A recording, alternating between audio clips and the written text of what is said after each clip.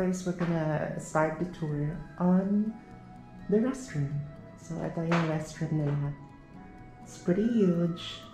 And ito yung parang, ewan ko, it's kind of open. That's why sometimes at night whenever, you know, mag-pee ako, natatakot ako kasi what if may manananggal, diba? You know. I think if you're a Filipino, you already know how this feels. So ayan siya. And then medyo gloomy siya, but the sun is coming out already. Umuulan siya actually kanina umaga. So this is the shower, and this is the restroom. Ayan siya. Restroom, I mean toilet. So ayan, pasok tayo doon sa lahat. Let's go inside. Let's open the door.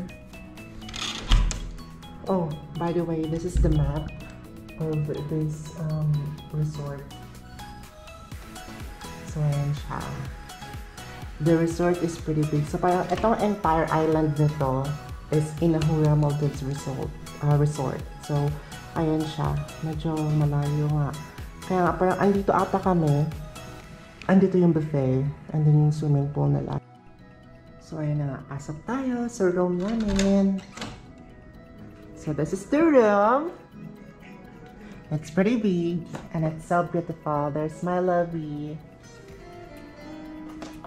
So this is the cabinets. Ayan ang room. It's pretty huge. It's really nice. I would travel the distance. We'll need someone to hold. Like it's cold. And then when you go out the room, ayan na agad yung dagat. So ayan, mayroong sunbed, mayroong at least, you know, small na terrace here. So ayan siya. And that's it. Now let's go. Diba? It's so amazing here. I think Maldives is really a beautiful island. And I'm not sure ano itong plants na to, but masyado siyang madaming branch. And then there it is. Look at that. Look at it. It's so amazing.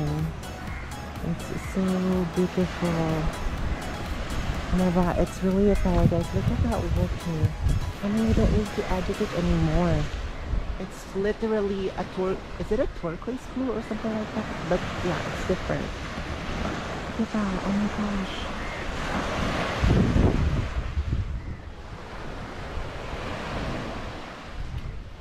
It's really beautiful. Now let's go back to our room. So this is ano muna ito, parang tour ng room namin, just a room tour. And then maybe later or tomorrow I'm gonna do a resort tour or something like that. So alam niyo naman, nakakapagod yung resort tour. Maglalakad-lakad tayo best. So ito siya. Tingin tayo dito sa ano, sa likod ng room namin. So itong room na to, it is a sunset. Yeah, a sunset room. So doon sa kabila nito, so sa kabila niyan is yung sunrise bungalow. So this is a sunset bungalow. So mamaya, if lucky tayo at may araw pa rin, we can watch a sunset. So ayan siya. Ito yung lugar. Ayan siya. Ito yung likod. Yeah, we are on room 2. So this is a nice resort. Actually, it's Innahura Maldives resort. So yun lang nga siya. Medyo may kamahalan siya kasi medyo ano siya, luxury resort.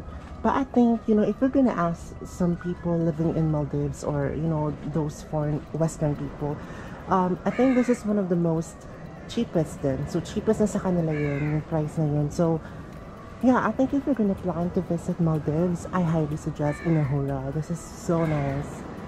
As in, can you just imagine, like, when you wake up in the morning, every time you wake up, you have this view right away. Diba? It's so nice. And aside from that, meron pala dito ang daming mga crow. So, nakakatakot. Ayan ayan yung crow na sa taas. Ewan kung makikita nyo, basta ano siya sa taas. Medyo scary siya, I don't know. So, ayan guys. So, I think this is the end of our video. I'm just showing you what our accommodation or room looks like. So, yeah, we are staying in Sunset Bungalow in Innahura Maldives Resort.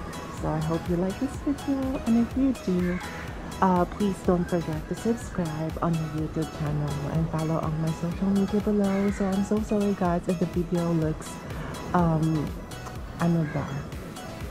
If hindi siya masyado kagandahan because this is the first time to use a GoPro Max, so I'm using it as a way of shooting videos para rin maganda naman siya, diba? So yun na nga, thank you so much for watching. I hope you have a nice day. Bye bye.